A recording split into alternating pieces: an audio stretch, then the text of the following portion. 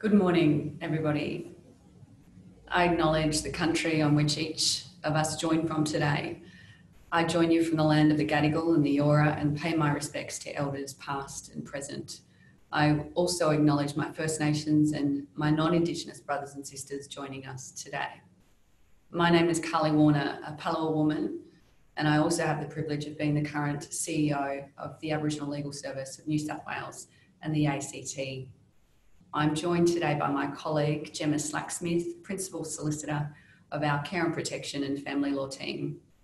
And I'm delighted to be co-hosting today's webinar event with Bill Pritchard, a proud Wiradjuri man and the acting executive leader at AbSec. Our webinar today has been supported by the UTS Jumbunna Institute, and we're joined by Paul Gray, who will assist in facilitating some of the Q&A later on.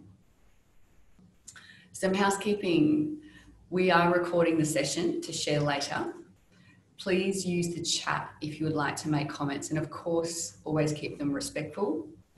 We invite you to submit questions for our panelists using the Q&A window. Of course, we'll aim to get to as many of these as we can, but just keep in mind, we've got some phenomenal speakers today, and so time is always of the essence. A year now has passed since the release of the Family is Culture report, an independent review into Aboriginal children and young people in the out-of-home care system in New South Wales. I acknowledge the work of the grandmothers and the community advocates who challenged the New South Wales government to undertake this review. Led by a Cobble Aboriginal woman, Professor Megan Davis, the Family is Culture review looked at young people and the individual circumstances of more than 1,000 Aboriginal children and young people who were removed from their parents in 2015 to 2016. Today, we're delighted to be joined by Professor Davis and two of her colleagues, Dr. Althea Gibson and Emma Buxton-Namisnyk, to talk about the findings and the recommendations of the Family is Culture report and the government's response. Following their presentation, you'll hear from Bill and myself about some of the actions that AbSec and the ALS are urgently calling for to deliver better outcomes for Aboriginal children, families, and our communities. I note that Professor Davis and Bill will need to leave a little early during our session, so I just want to thank them in advance for their contributions. I welcome our presenters. Professor Megan Davis, it is a great pleasure to have you here. Professor Davis is the Pro Vice-Chancellor, Indigenous and Professor of Law at UNSW. She is Acting Commissioner of the New South Wales Land and Environment Court and was recently appointed to the Balnaves Chair in Constitutional Law. She was a member of the Referendum Council and the Experts Panel on the Recognition of Aboriginal and Torres Strait Islander peoples in the Constitution, was an expert member of the United Nations Permanent Forum on Indigenous Issues from 2011 to 2016, and is currently a member of the United Nations Human Rights Council Expert Mechanism on the Rights of Indigenous People. Professor Davis is also a commissioner on the Australian Rugby League Commission, and like any good Queenslander, she supports the North Queensland Cowboys and the Queensland Maroons.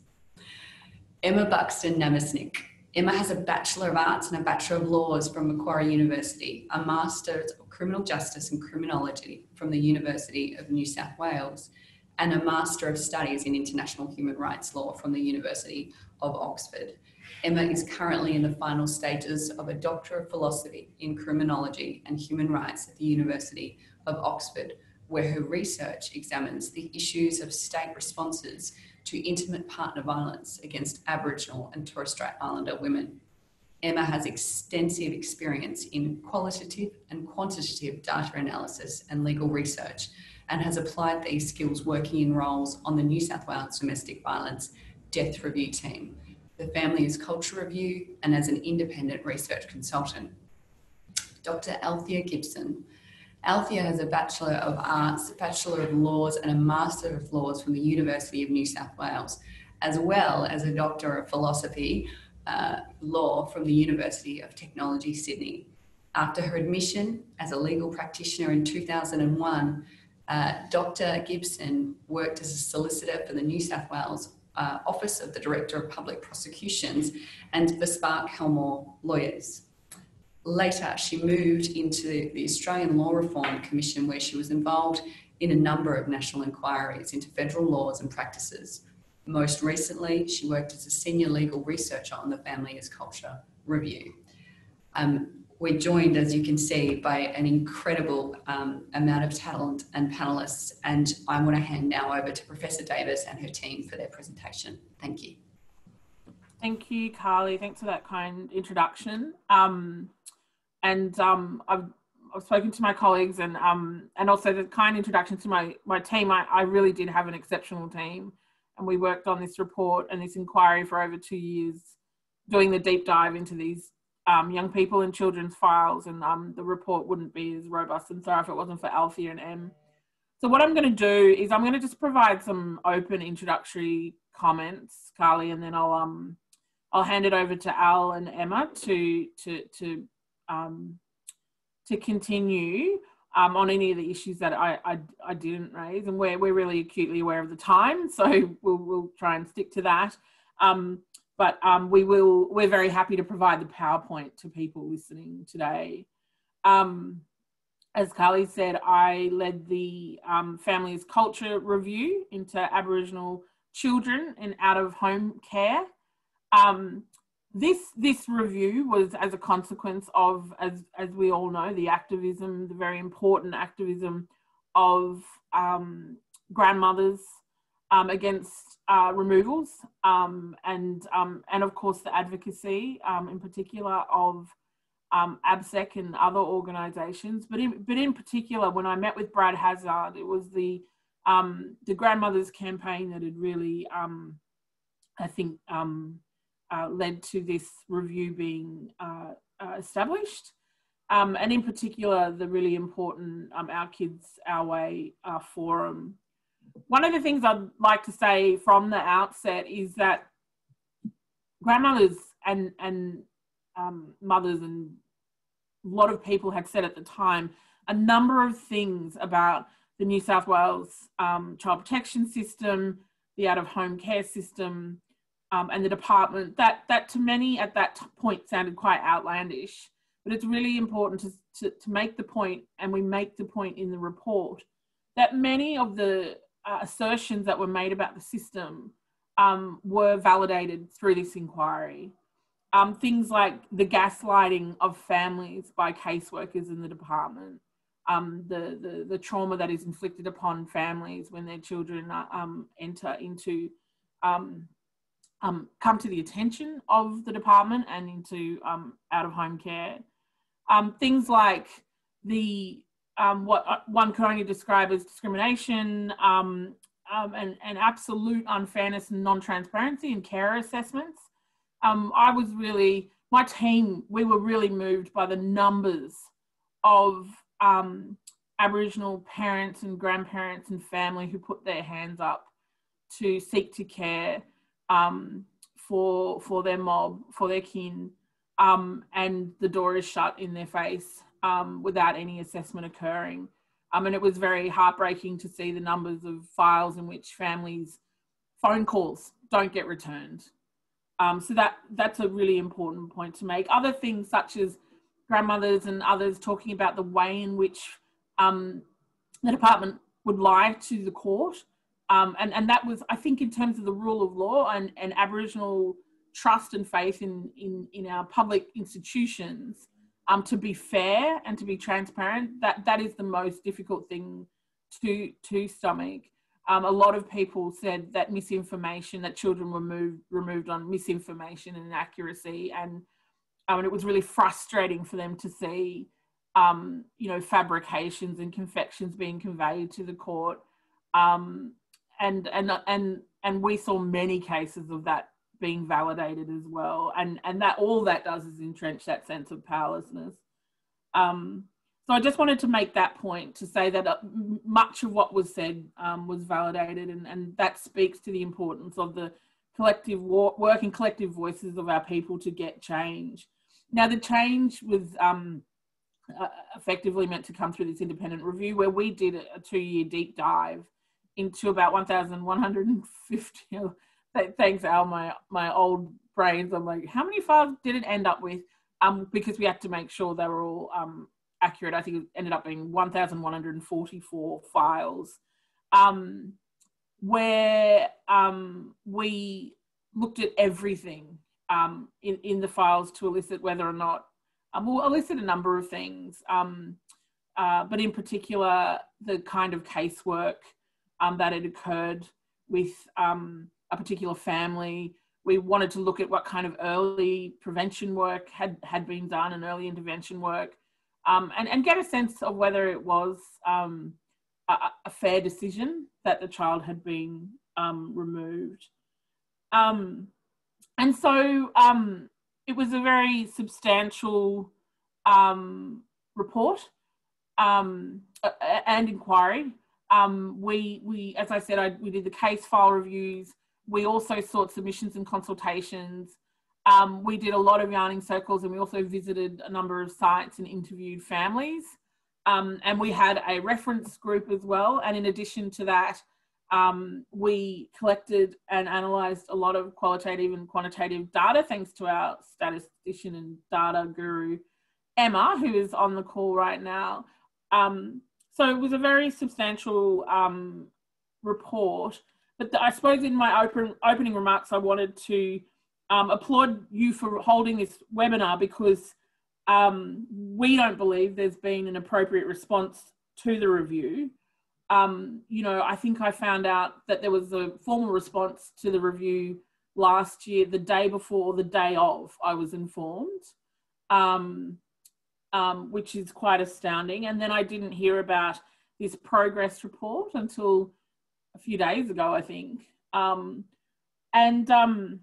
I think that speaks to something that we talk about in the report, and it is something that I think needs to be front of mind when we think about the recommendations, the implementation of the recommendations, and how to take this forward in terms of reform, and that is the kind of ritualism that is just imbued in the department. We speak about regulatory ritualism in the report. I think it's an important lens to keep in mind. It's the idea that large bureaucracies such as the department, they develop cultures that are kind of parallel universes to the way the world should and does work. And so in this case, this very large bureaucracy develops their own culture, and they become indifferent or resistant to the intention of legislators. I use this framework of regulatory ritualism because it's a framework that has been adopted by different countries to understand why bureaucracies do the things that they do, lose sight of the work that they're meant to be doing. And it's very common in countries with regulatory systems. So this is a regulatory system because the child protection system, the out-of-home care system, it's regulated by an act. And even though you can have the best principles, like the Aboriginal child placement principle embedded in an act, what happens on the ground, street level, is that the department loses all sight of what's effectively in the regulatory statute, and things go off the rails. So ritualism, as you can see on this slide, says it's an acceptance of institutionalised means for securing regulatory goals. And that is in Australia very commonly. We've seen this. So we've seen examples of this in multiple sites in Australia, whether it's the Banking Royal Commission, for example, is a really good example of the way in which we have big statutes in Australia that regulate a system. And then you have a department that implements that regulatory framework. And it's the department that loses sight of what those, parliamentary regulatory goals were in the first place. And I think that's most evident, and our people understand ritualism the most when it comes to the implementation of the Aboriginal child placement principle. I mean, what we found categorically in our review is that caseworkers in the department don't understand what the Aboriginal child placement principle is, or how it's meant to be implemented. And that was really clear through that deep dive into all of these files. And partly because there's a really poor understanding of culture. There's a really poor understanding of Aboriginal people. But also a lot of people I spoke to didn't even understand the racial segregation era. They didn't understand the Protection Act. They didn't understand the location of townships that were former reserves and missions. There was just a lack of understanding of Aboriginal people and Aboriginal culture and the geography of Aboriginal people in New South Wales. Now, you can't work in this space if you don't understand Aboriginal history. You should not be working in this space. So the ritualism occurs because when you go into the department and you go and visit different places, there's all these wonderful dot paintings and posters and Aboriginal children's faces and references to the placement principle and to culture. So it's listed in everything, the multiple policies, the meeting notes, the brochures, the forms, it's everywhere. But what you see is actually non-compliance of the Aboriginal child placement principle. And it's very similar to the way the language of the right to self-determination is deployed. I sit on a United Nations body as an expert member on the rights of Indigenous peoples in Geneva. I've been a UN expert for 10 years and worked at the UN for 20 years. I can't see any evidence of the right to self-determination in the system, but the language is really loosely deployed by departments and bureaucracies, despite the fact that there is actually no or very little infrastructure in Australia that tells us that the right to self-determination is implemented. In a federation like Australia, where the Commonwealth really trumps all, if you don't have self-determination at a Commonwealth level, then what does it look like at a state level? So the language of consultation, the language of participation, that is not the same thing as self-determination. So they are two different things. And so there's too much of a conflation of the language of self-determination, of consultation participation with self-determination. They are not the same thing. So I'll just kind of try and wrap it up so that I can hand it to my colleagues to really take us through a more thorough overview of the report. But I just wanted to say, we as a family culture team are disappointed at the way in which the recommendations are being implemented. While we welcome the appointment of a deputy child guardian, that is a form of ritualism. So we know that these mechanisms are toothless and aren't doing their jobs. Appointing more doesn't make it, better. So we have been very disappointed by that. At first glance, I would say it's a pretty disingenuous response to the report. They are very, very thorough recommendations and specific recommendations that we took a long time to craft. And there's a bit of cherry picking in relation to those recommendations. But more importantly, the response seems to be a lot of ritualism. So there's a lot of convening of meetings to discuss.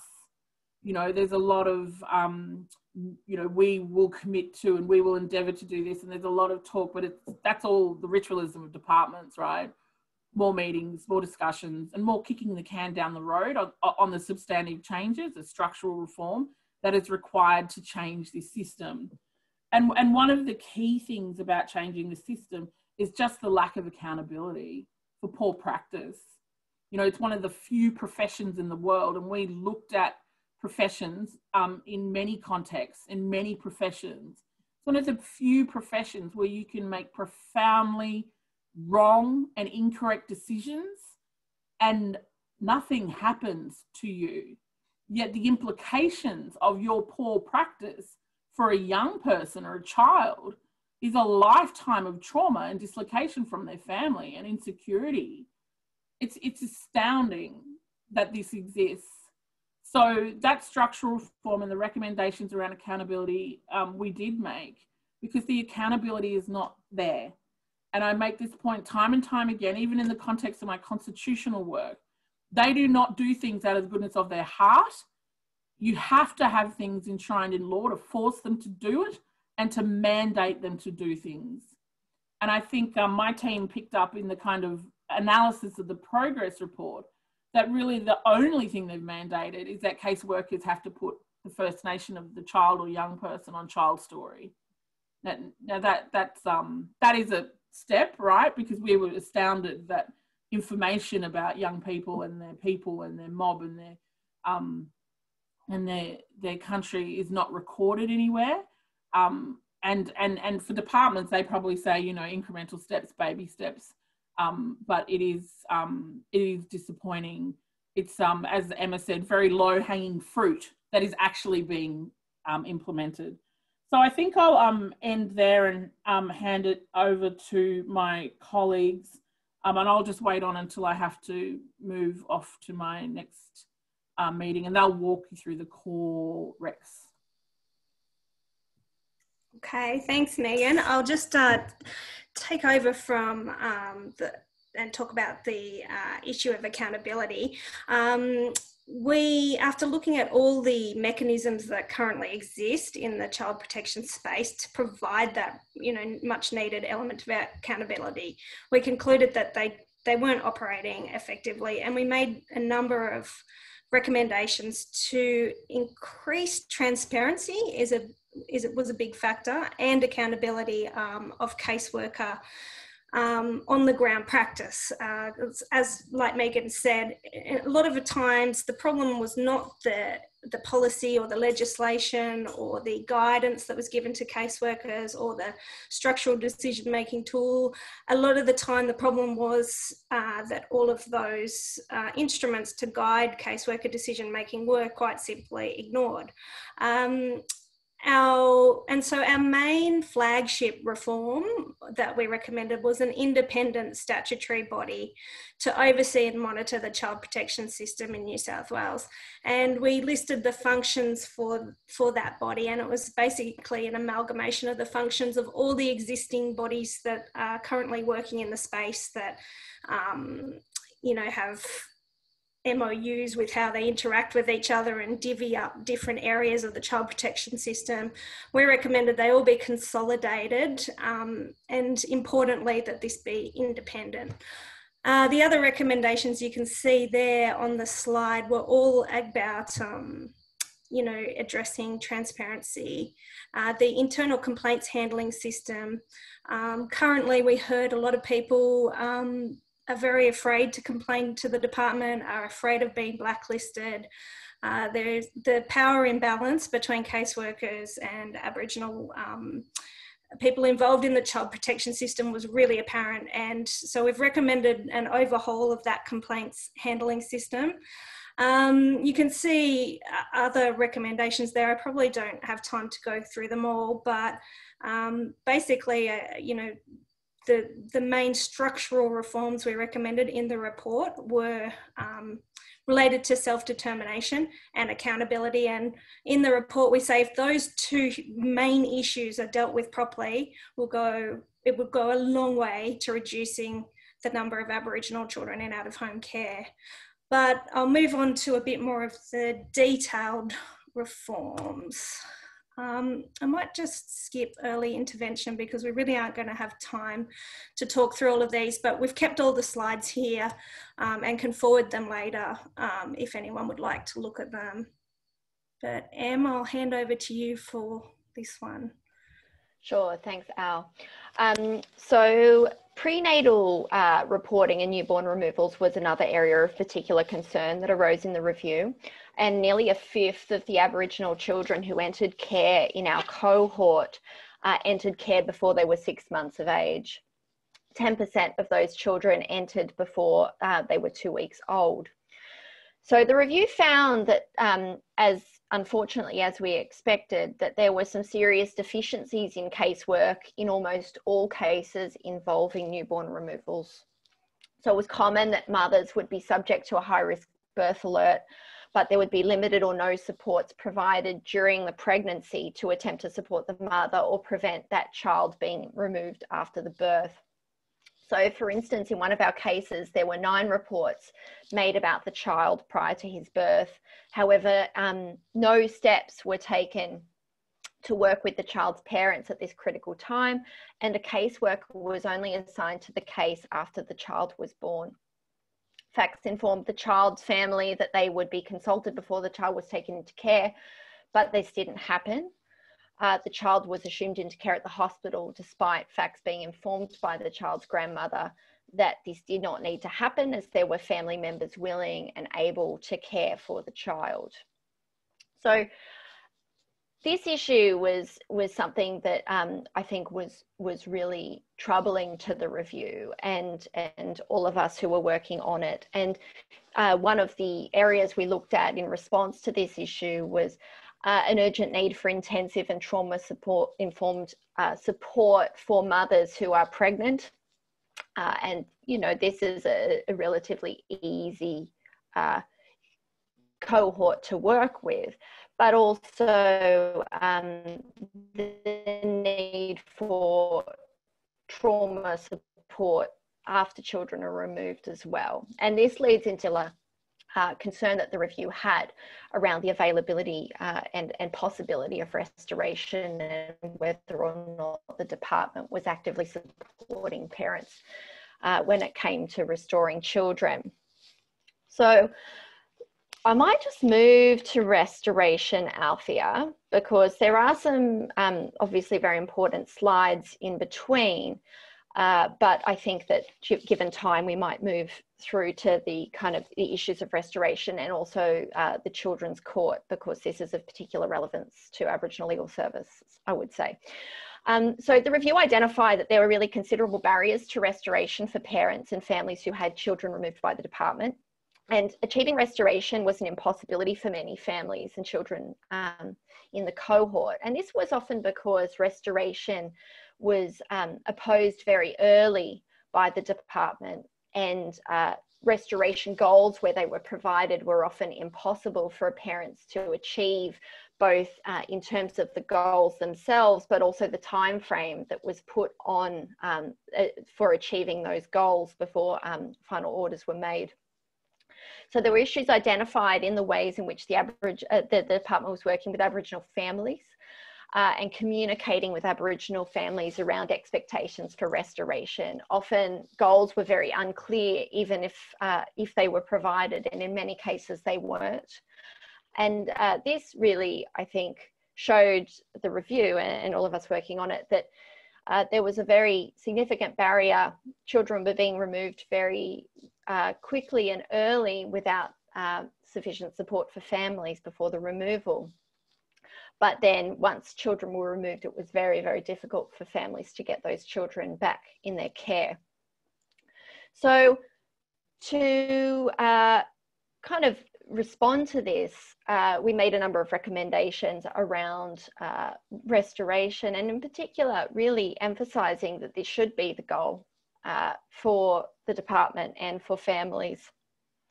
And it appeared to us that restoration was rarely the preferred position after removal when it came to Aboriginal children who had entered out of home care. So just moving to the next slide, Megan has already touched on this in respect of the Children's Court, but in a really significant proportion of the cases that came before our review, there was evidence that facts provided the Children's Court with misleading or untrue evidence when it came to care proceedings for children in that jurisdiction. So given that facts as evidence was then used to remove Aboriginal kids from their families and communities, it was extremely concerning to us that this evidence was contradicted by other information that we had available to us from the files. So misleading or untrue evidence presented by facts lawyers to the court ranged from unfavourable readings of favourable readings of the department's actions to negative, patently untrue and damaging incorrect evidence around the children's parents. And this was identified as a really appalling abuse of power and highlighted an issue of transparency and also accountability within the legal services of the department. And this is something I think that sits alongside those accountability recommendations that Althea discussed a little bit earlier around encouraging greater transparency within the process. And as a consequence, one of the key recommendations of the review was the creation of an independent statutory body to conduct care and protection litigation in New South Wales. So removing that legal function from the department and the department's lawyers and making that more a transparent and rigorous process. So I think given the time, we might need to move to the last slide, which is around the government response. And Althea, did you want to discuss this? Yeah, look, I'm just looking at the time too. This was the initial government response, which was released on the 10th of July, which was only 3.5 page response, and which had very limited analysis or response to the vast majority of our recommendations. I have just become aware of the updated response, and to be honest, I haven't had the opportunity to really look at that in detail, but there does seem to be a more detailed response, but again, I don't believe that it addresses the vast majority of our recommendations. And in relation to the Care and Protection Act, all of the recommendations that we made for amendments to that Act have been deferred to a review of the Act that's going to commence by 2024, I think. And so, yeah, might just leave it there and hand over to the next speaker to pick up on the government's response in a bit more detail. Might just... Well, thank you, Professor Megan, and Anthea and Emma. Bill Pritchard from AbSec here. I'm just sitting outside doctor's surgery, and I may be called in for my appointment very shortly. So if I leave, I apologise. And I've been back at AbSec for about 6 months now, and I actually came back from the department. I was CEO for at AbSec for about 7 years prior to that, prior to going back to the department. So I've seen it from both sides, the NGO side and the government side, and it's I know which side I'd rather be on. I'd like to. I'm a Wiradjuri man, and I'm speaking to you from Wiradjuri country today, and I too want to acknowledge the efforts of the grandmothers in bringing this to ahead with Minister Hazzard, and also I want to thank the ALS and Jumbunna for their partnership in this ongoing quest to get some justice. I also want to acknowledge our other partners, and if you look on our website and our media releases, there's actually a list of all those agencies, non-Aboriginal and Aboriginal, that have been supporting us, and the other peaks, NCOS and AQUA and FAMS, they're fully on board. It's good to see non-Aboriginal people going, yes, this is the way forward. There's been I suppose, an interesting time. We waited quite a while before there was any action at all on the response, and when the response came, I think our response to the response was that it was underwhelming, and we're grateful about the deputy guardian, but our concern is that it is really at the back end of the child protection spectrum. We really need a commissioner, as we mentioned.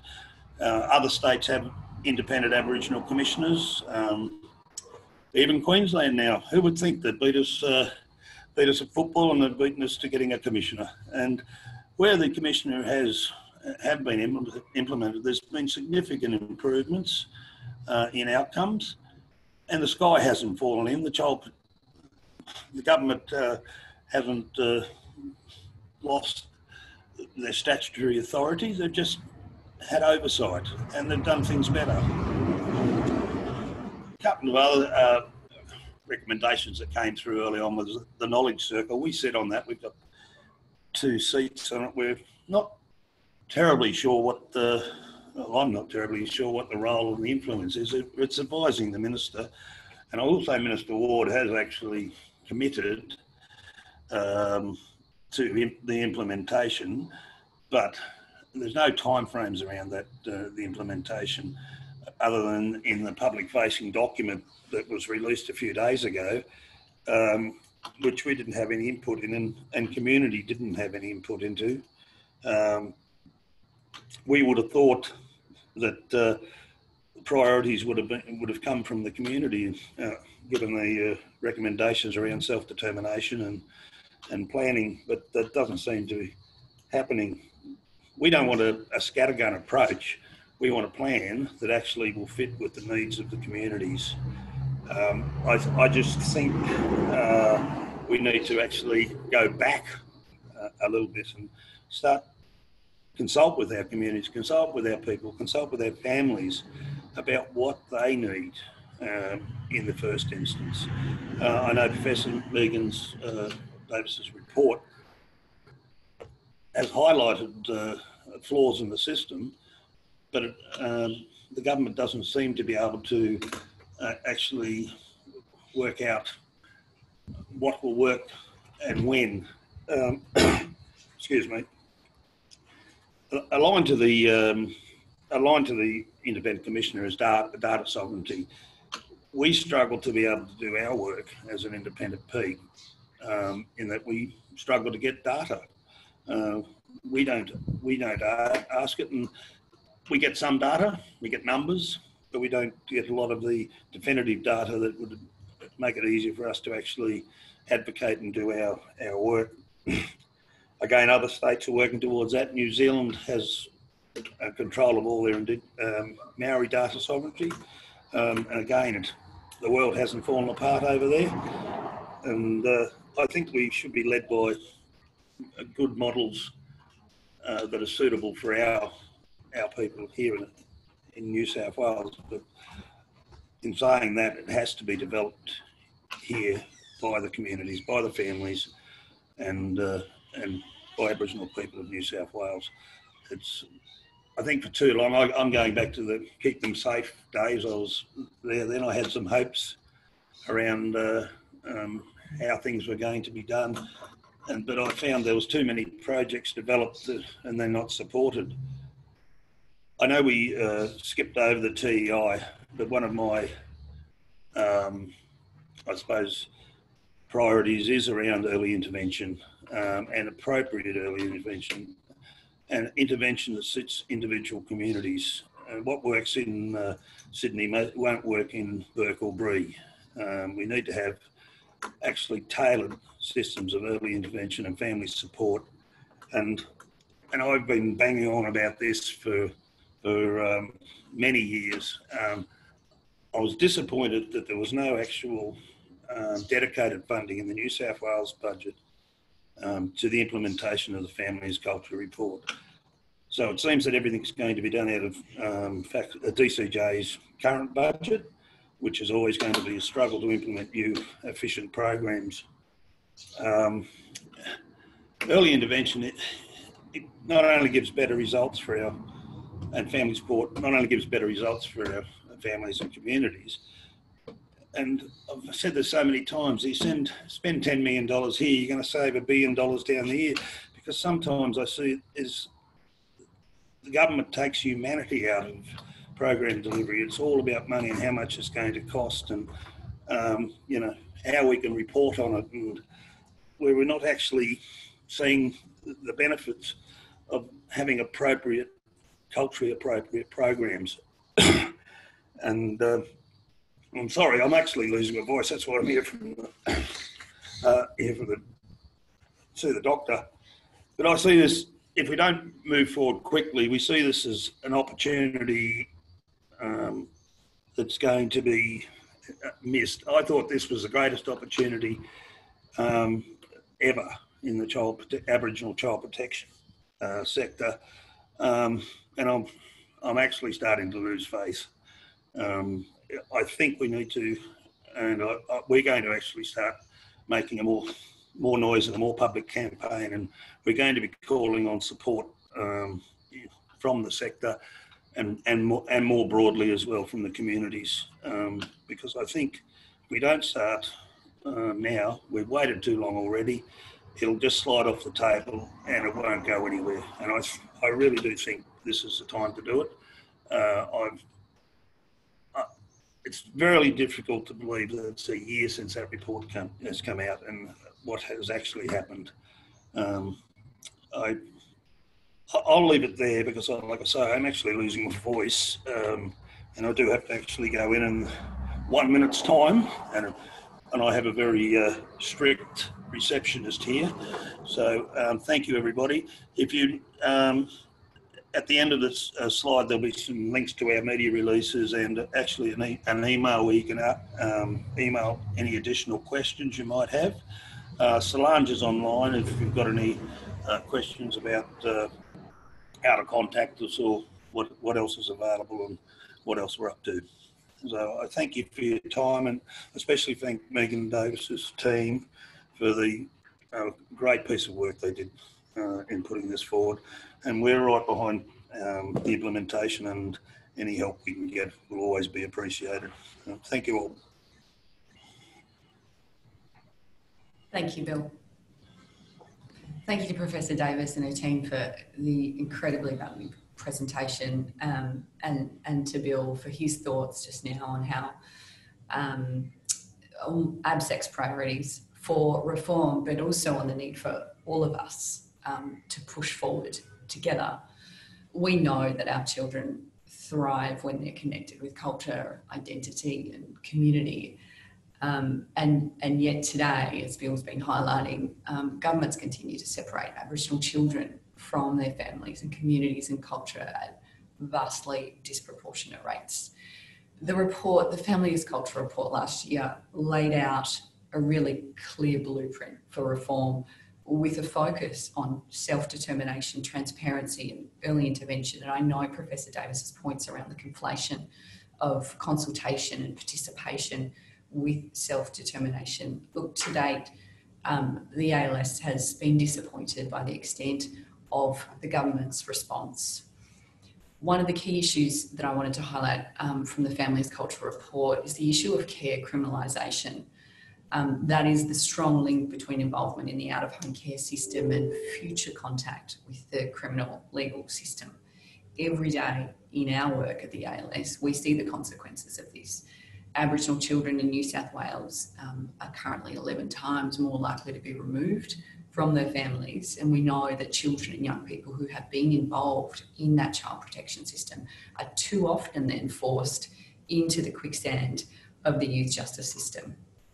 And I think it is worth noting that such a phenomenal report, and it is not the first report or inquiry to highlight this issue, of the 99 Aboriginal people whose deaths were examined by the 1991 Royal Commission into Aboriginal Deaths in Custody, almost half had experienced childhood separation from their family through intervention by the state and other institutions. We need adequate resourcing for early intervention, prevention and family support. And I know, as Professor Davis and her team have outlined, and the Families Culture Report found, in New South Wales there continues to be a lack of investment in the early intervention and prevention. It's the experience of the ALS that improving outcomes for families depends on the extent to which they are engaged in the prevention and the early intervention activities. However, within New South Wales, there is a lack of mandated early intervention, prevention engagement with families, and the ALS is calling for an urgent investment. We were also quite disappointed to hear that the legislative reforms are being pushed back until 2024. We have to prioritise the implementation of legislative amendments proposed by the Families Culture Review, developed in partnership with Aboriginal community representatives. Some of the key legislative amendments from our perspective include the introduction of legislative amendments to incorporate active efforts. So there should be greater legal requirements placed on the department to undertake early intervention casework with the family prior to the removal of a child. New South Wales should consider adopting legislative provisions that are similar to the active efforts requirements under the Indian Child Welfare Act in the USA. And on that, I just want to highlight one particular matter, and there are many, of course, as the Families Culture Report highlighted, but one particular matter that the ALS acted in as a child representative. It was a matter involving the assumption of a newborn baby from hospital into the care system. So removed from the mother. The mother was a young teenage girl who was herself placed in out-of-home care. And the department determined that the child should be removed from the mother's care months before the child was born. In order to assume the child into care, the order made reference to the mother's moderate intellectual disability and the father's intellectual disability, and the fact that he lived in a household that the Secretary had received a number of risk of significant harm reports for including and pertaining to neglect and condition of his residence. However, the order to assume the child into care made no reference of the mother's participation in antenatal care or the supports that were available to her for foster care, even though there had been positive reports from the hospital regarding the mother's parenting ability. Nonetheless, the department relied on historical references to the mother absconding and staying with a paternal grandfather prior to her pregnancy. Ultimately, the Children's Court magistrate was clear that there was in fact very positive evidence of the mother's parenting ability, and therefore the child was not in need of care and protection. And another way to say this is that the child should not have been removed from that mother. He rejected the argument given by the department that the child would be in need of care and protection had the department not put any arrangements in place, arguing that the department had not put in place anything substantially different than what the mother had always intended, that is for the child to be discharged into her care. And I think really for us what this highlights is that the risk factors weren't properly assessed. There was a lack of impartial evidence presented to the court, and if that early intervention and prevention support had been provided to mum, then Bub would have absolutely stayed with their family, safe in culture and out of this system. We also, in terms of legislative requirements, really want to see a requirement for the court to take into account the harm to Aboriginal children from them being removed when it is determining risk to a child, and also the mandatory use of early intervention legal tools that promote Aboriginal and Torres Strait Islander children remaining with their families and within their communities to avoid a situation that that young mum and Bub had to go through. And whilst the New South Wales government, as I said, has signalled an intention to consider legislative reform, this is not going to be until 2024, and this is really deeply concerning.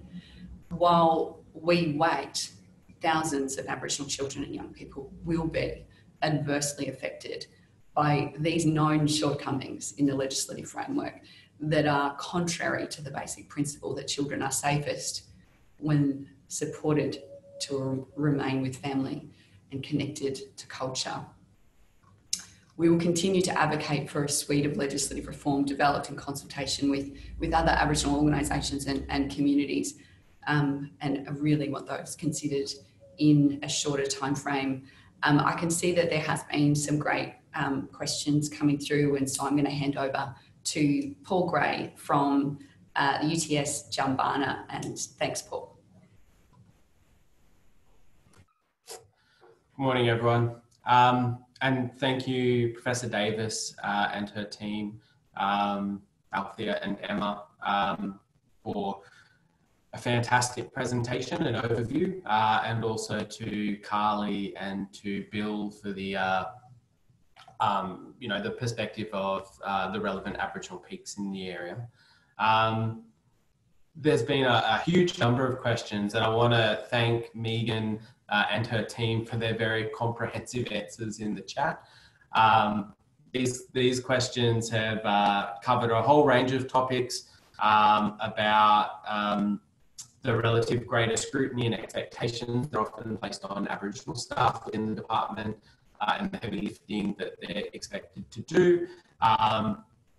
Whether there are jurisdictions in Australia that are effectively tackling the issue of ritualism in the child protection space, the need for a broader conversation about some of the changes that Professor Davis and the team proposed around the Children's Court and things like that. So I appreciate, unfortunately, it feels like quite a one-sided conversation, I think, for many participants who may not have been able to see the questions that were pitched to the panelists. But I thank Megan and her team for those great responses. If there are other questions, we have a couple of minutes. And so can I encourage you to use the Q&A down the bottom if there are any questions, and I'll be happy to pitch those to the audience, to the panel. And I think, while we wait for those to come in, I suppose I was reflecting on what Carly and what Bill was saying about the importance for action in this space. And so I suppose I want to reiterate to everyone while we wait for the questions that this is just one point in a conversation. But, as Professor Davis noted, many grandmothers and others started quite a long time ago in advocating for their grandkids and our kids and our families. And through Megan, Professor Davison's very comprehensive report, and now it's about the moral obligation now is to do something about it. We know what the problems are. We know the structural changes that are needed to this system, and so we're really keen in pushing the conversation forward and holding government to account in terms of responding effectively to the roadmap presented by Professor Davis and her team. So we have a question from Rick, directed, I think, at you, Carly, in the ALS, noting the great position of your field officers throughout the state, and asking if there is scope there or opportunity for some of those officers to support in the development of cultural plans alongside parents. Yeah, thanks, Paul. And I'm going to also bring in Gemma on this one. Thanks for the question, Rick. I'll sort of start by saying, despite the critical role that the Aboriginal Legal Service plays in supporting children, young people and their families to prevent kind of kids being removed, and also once they have been removed to be pushing for restoration, it is absolutely the case that we are not in all of the locations that the ALS needs to be when it comes to our care and protection and our family law team. The ALS needs to be adequately funded to ensure that we can even be at all of the Aboriginal lists that are occurring throughout New South Wales. And I'm going to hand over to Gemma as the Principal Solicitor from our care and protection practice to go a little bit further into that and perhaps to respond in relation to cultural plans. So thanks for that, Carly, and for the question, Rick. In relation to cultural plans, it's mandated now in the Children's Court that every child should have a cultural plan, and that is developed in consultation with parents and extended family members. Well, in theory, it should be. So I guess to answer the question, yes, we do assist parents. Where we're representing parents, we absolutely assist them in being able to engage in that process and develop cultural plans. Of course, a cultural plan before the Children's Court is a plan that is time and place specific. So in terms of what happens thereafter is really a matter of casework and continuing casework with that family. So unfortunately, we don't have great scope to go beyond the Children's Court process unless we get some update reports in terms of Section 82 reports or the like. So, so the role is, I guess, somewhat limited in terms of being able to, I think the second part of the question was about whether it assists in terms of children engaging in that process, and it's something that's beyond the litigation process and is not legally based, I guess, for our purposes at least. Thanks, Gemma and Carly. We have two somewhat related questions, so I'm going to sort of pitch them together. So from Fiona Allison and also from Jazz Kalen from the Lismore GMAR crew. So I want to acknowledge those guys and the work that they're doing up in their community. So, and the question is about how can the law be used to hold the system to account, I guess, to hold child protection systems to account. So Fiona asks about provisions within the child protection legislation, but also through discrimination mechanisms in civil law to address the issues that bring families to the attention. And Jazz's question was focused on, so what are some of the elements that local GMAR groups can focus on when meeting with DCJ and pushing local advocacy? So I think, you know, there's a question there about how can local community advocates and what are the tools that are at our disposal to try to support change for families that are going through the system right now? And that's just an open question. I'll have a go at some of this, and Alan, Emmy might want to jump in. So I can't see the question on hard law and better accountability in the system. So just a really kind of general response is definitely check out the report, because we set out what we think is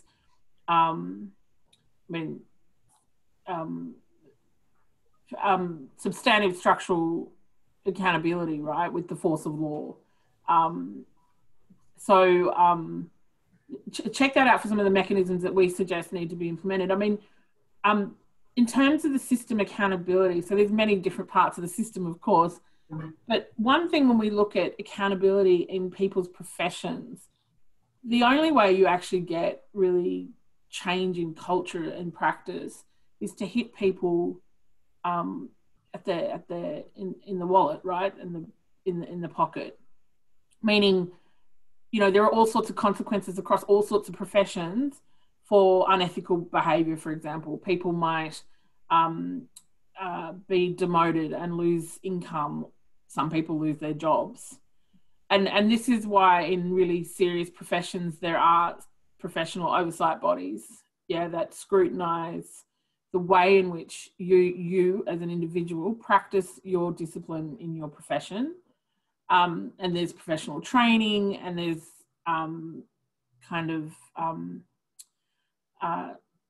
a scrutinising of that conduct. And this is a tricky area because of the way caseworkers are trained, where caseworkers come from, how they enter the system, how they practice, and then how that's surveyed. And it's a difficult conversation to have, but there is human behaviour that you know, through understanding different regulatory systems, we know how you can change culture in particular professions, and that does not work in this space. There are no, I mean, I don't think my team, I exaggerate all the time in this space, but there's very few consequences for poor practice. I mean, you can lie to the court about a family, about a child or a young person. A child is removed from their family and off their country.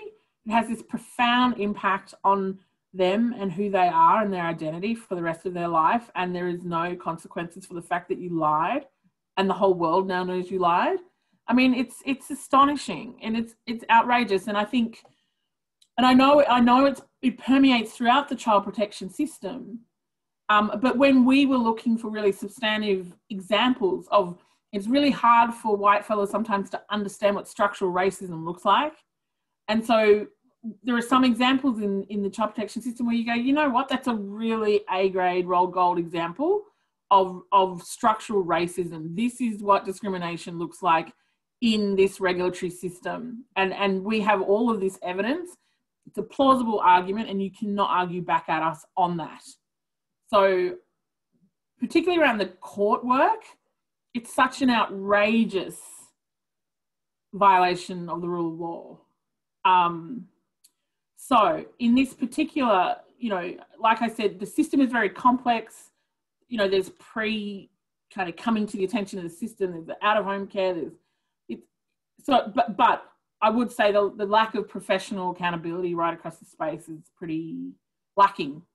Yeah, so that's why we made a lot of really substantive recommendations around accountability, which they're not coming at, right? There are things, it's like the Royal Commission to Aboriginal Deaths in Custody. There are recommendations that can be made by this country to fix the way in which its current legal and political and administrative structures function to help our people and bring fairness and transparency and accountability to our people. Those recommendations all sit in these books, and these reviews, like Family as Culture, just not being implemented. The answers and solutions are here. They're just not being implemented. So on Jaz's comment about what they should do in the meantime, it is outrageous that those Care Act Review 2024, that is such a classic A-grade example of can kicking by the state. It's completely unacceptable. So really, all the advocacy should be bring that forward. You know, another 4 years of children being herded into out-of-home care and out the other side, it's unacceptable. And I just don't think that we should just accept 2024 as that date. And in any event, I do think there's lots of things that have gone. I'm just scrolling back up to the question, and I know I'm taking up all the time. I'm sorry. So the things that you could focus on, I think, was one of the things that Jazz from the Lismore crew, GMAR crew, raised. And I again take my hat off to the GMARs. Just extraordinary activism, extraordinary love for our children and our young people, and just leading the way in change. It's slow, but leading the way. Everything they have said has been validated. Look, some of can I just say some of the key things that Al and Emma and I are really deeply disappointed at, that there's been no traction, is the prenatal chapter and the recommendations around the removals of newborns, which is a very large percentage of the removals numbers. It's just unacceptable.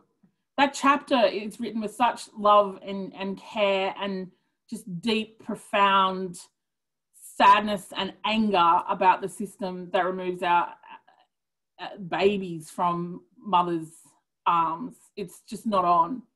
That should outrage the nation, that chapter. And that is cutting at the heart of our culture, right? Taking a baby from their mother in the hospital. And then all these services complicit in the system, allowing it to happen. And Corey makes that point about the kind of unquestioned gospel of health professionals in this space. Again, unscrutinised. How do we know it's factual? How do we know it's not anecdotal? How do we know that they know the family? We know they don't know the family. We know they don't know anything about the community.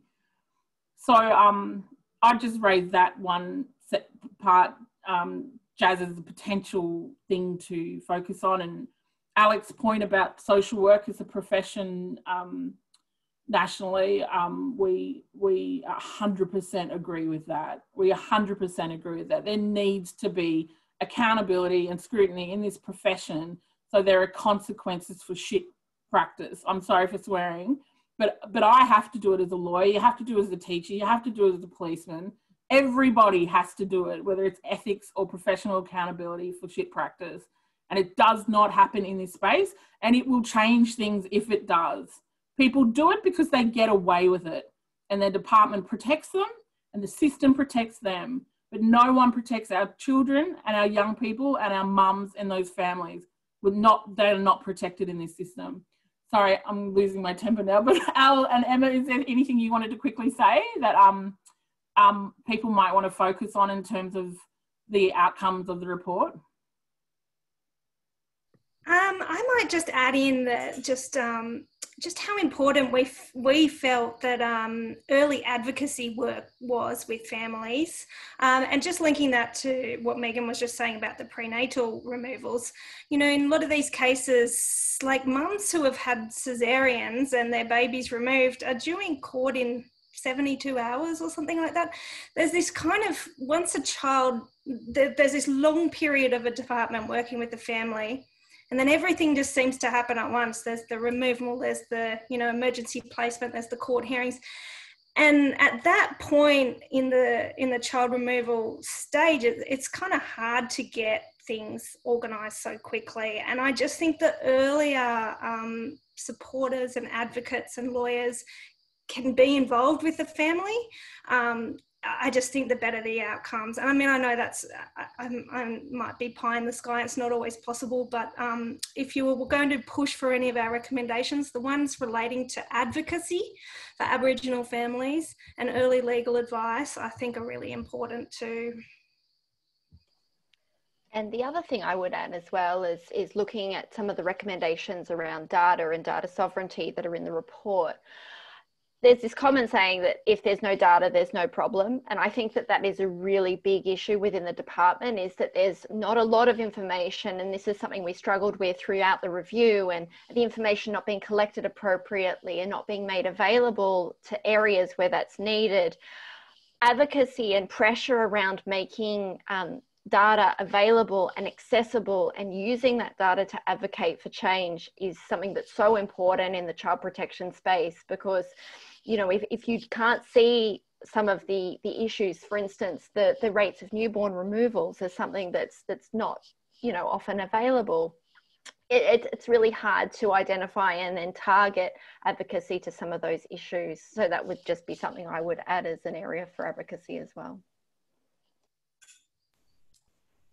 Thanks, everyone. And I think, you know, certainly in the conversations that I've had with people in the sector and people in the community, echoes all of those. You know, they're the things that people have been talking about for a very long time, about accountability, about responding early to families and effectively early, and doing that planning early and making sure that there's access to the supports and the advocacy that they need. But also making sure that communities are actually equipped with the information so that they can make decisions and also hold systems to account about what's happening for their kids in their area. And I know that's a big issue for a lot of local communities. I'm very mindful that we're past time. I do want to add my thanks and my gratitude to Professor Davis and the team for this incredible review and for their ongoing, you know, their strong voices advocating for what needs to happen for our kids. And again, going back to acknowledging the community advocacy of grandmothers and others in the community who keep pushing this day after day, our community controlled organisations, our legal advocates who keep pushing this. I know that this is the start, well, not the start, but this is, as I say, one point in a conversation. I know that there are questions we haven't gotten to, but I'm pretty confident that some of those things around having an in-depth conversation about some of the court processes that might change, talking about where the Children's Court Clinic fits in, I think we'll have, you know, there's probably a really good opportunity to do some deep dives about that in the new year. So I hope you all join us with that. And I'd just like to pass back to Carly. Thank you, Paul. Absolutely, in terms of we're continuing to build a really powerful and strong coalition of support, and we look forward to continuing to build on this in the year ahead. And in terms of thank yous, thank you so much to our presenters today, Professor Davis, Dr. Gibson and Emma, and also to the UTS Jumbunna Institute for supporting this webinar. Thank you to the grandmothers that have made this possible and who have been pushing advocacy and carrying the load for so long. Thank you to Paul Gray, Shannon Longhurst and Solange Frost for all of your heavy lifting. We know that these webinars do not just magically happen. And also a thank you to Jason and Alyssa. The biggest thanks, of course, has to go to all of you for tuning in today and for continuing to stand with Aboriginal communities and our organisations in the fight for urgent systems change to deliver better outcomes for kids, families and communities.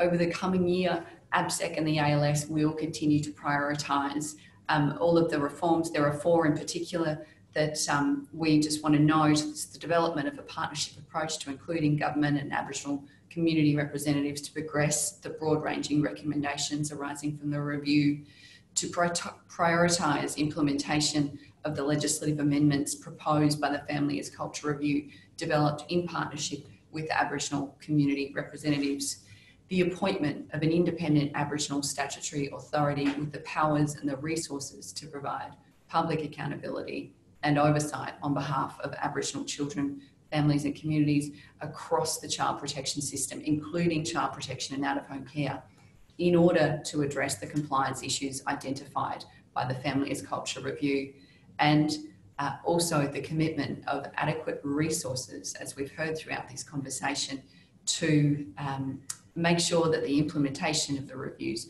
recommendations do continue, and with a particular focus, again, on the prevention, the family support and the early advocacy.